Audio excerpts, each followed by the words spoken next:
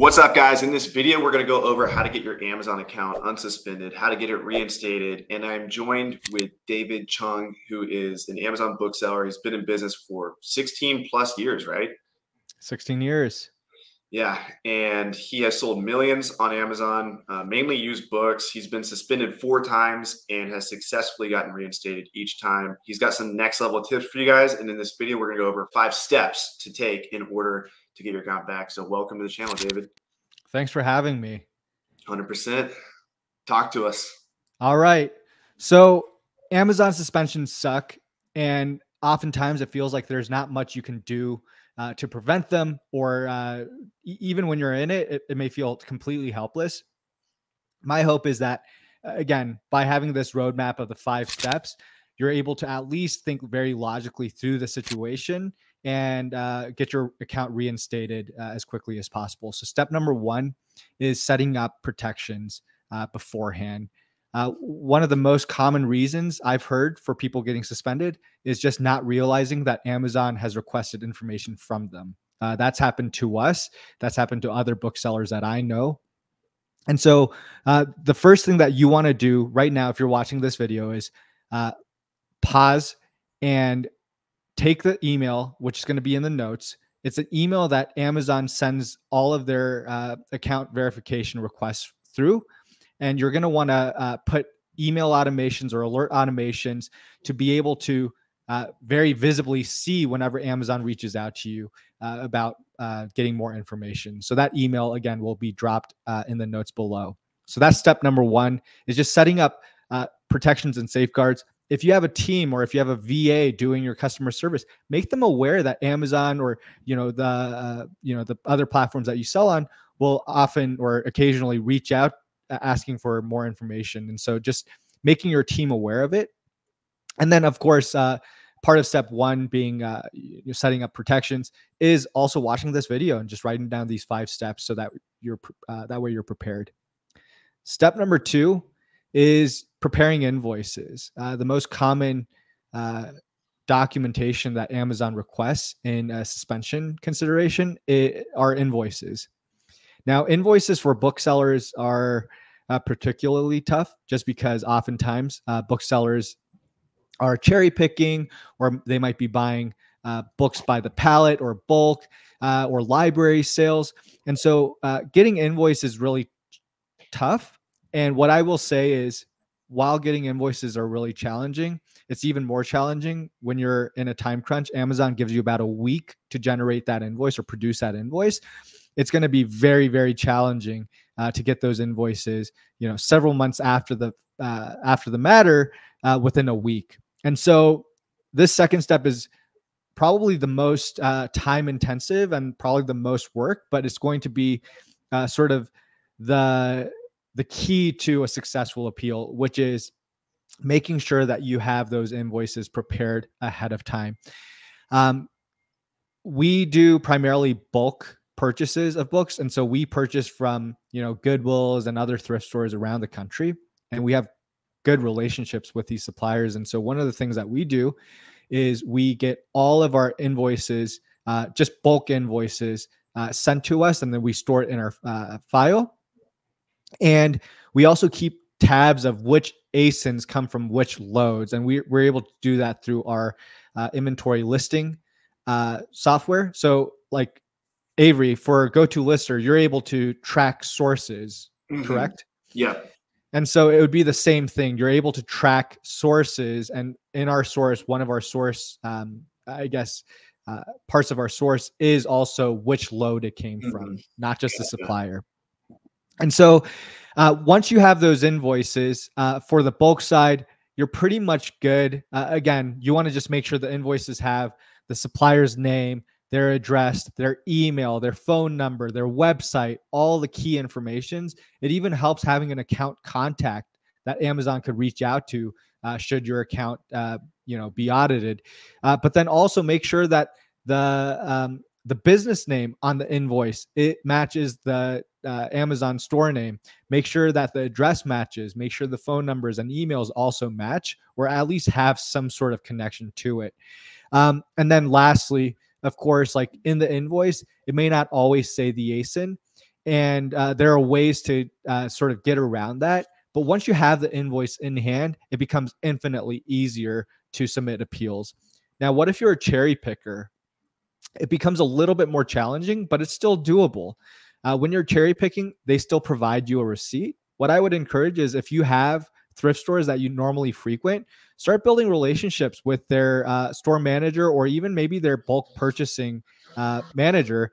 And what you're able to do is maybe get those receipts, and once a week or once a month, depending on how much volume you're buying, build a relationship with them and ask them to reformat the receipt in a proper, invoice format that Amazon will accept. And so again, sort of the supplier details that you need, and also your buyer details that you need. Asking for that is not unreasonable.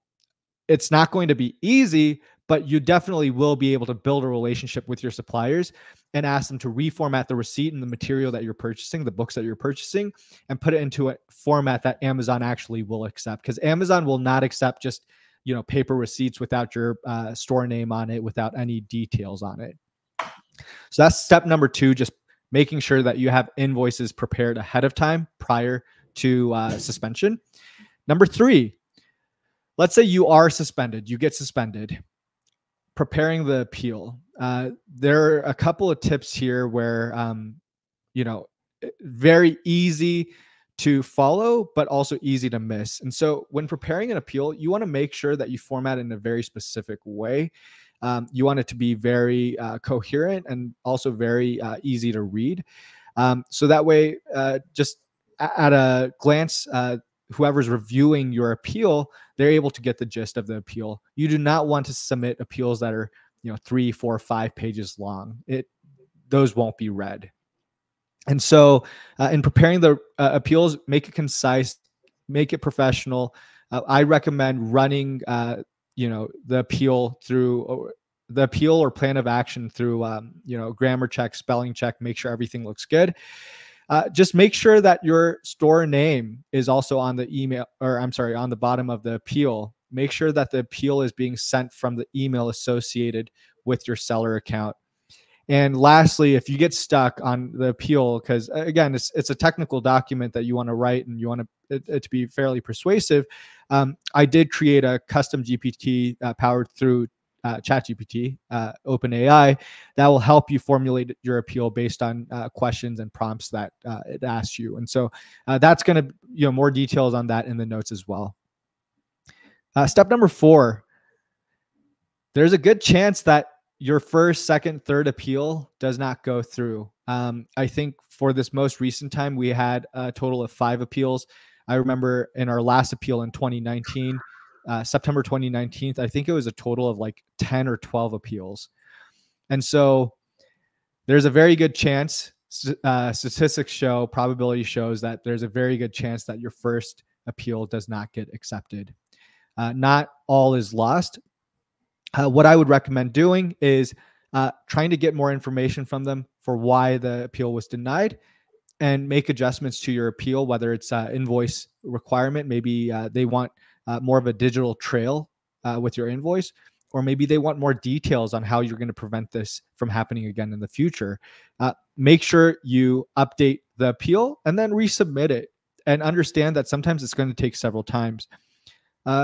Side tip that you may not know is, after several appeals, it feels like you may not be getting anywhere. There is another option that you can then take, which is reaching out or escalating your case to executive seller relations. And so the way that you can do this is by reaching out to a very specific email, or there are several emails that will get you to them. And then for this appeal, like escalation of a case, you want to make it very personal, talk about the financial impact to your business. And also, again, this is really pretty much, imagine it as like you're getting your elevator pitch in front of someone who actually is able to make decisions at Amazon. And so it better be compelling, but it also better be short, get to the point, not dragged on with full of spelling mistakes and grammar issues. And so the way to reach executive seller relations, those emails will be down in the notes as well. Step number 5, this is the final step. It's kind of a all-encompassing step, but also it's a very important step that maybe you have access to. Should you find yourself, you know, 5 appeals in, you reach out to executive seller relations and they're unable to help you. This by far has been the most helpful person in Amazon for me, which is their account health assurance team. So account health assurance is a very special service that Amazon rolled out, I think last year sometime. That essentially was to counteract a lot of the criticism and heat that they were getting that Amazon doesn't really care about its sellers. And so this is a dedicated team focused on helping you with your account. And that also includes appeals and suspensions as well. And so I want to preface this by saying this is only eligible for certain sellers, and I'll get to that more in a second. But essentially, account health assurance is a dedicated person who's able to answer very specific questions about your account and even help you in crafting your reappeal, your second, third, fourth, fifth appeal, and tell you exactly what you need to do. A lot of the best tips that I've gotten in sort of like the appeal process has come from the account health assurance representatives that I've spoken to. Now, here's the bad news. Not everyone is eligible. You have to have an account health rating of 250 or more. And I think when you first start off on selling on Amazon, I believe it's below that. And so this is something that will grow with age. As your account ages, the account health rating will increase. But secondly, something that you can control is it also depends on your account health metrics. So negative feedback, account issues, all the other like metrics that Amazon cares about has a direct impact on your account health rating. And so just making sure you're on top of that, because that fifth, this fifth step, this tool, reaching out to account health assurance is so valuable. It's like being able to get someone on the phone who's knowledgeable about your account, knowledgeable about the appeal process, talking to you. Like, you can't put a dollar amount on that. And so those are my 5 tips in getting through an account suspension. I've used these 5 steps in getting through probably the last 3 of my appeals or suspensions. And, I'm still selling. So hope it helps. Yeah, it definitely does. And for people out there, there's probably a lot of people that are still, itching for more information. And I'll just say this about you, David. There's a lot of companies out there like Riverbend, Seller Basics, the one I was just talking about, ASTG or whatever, the huge Facebook group. And these people are good at getting accounts back, but they're not specialized for booksellers. They don't really understand the whole used book thing. They don't understand that sometimes booksellers get books for free.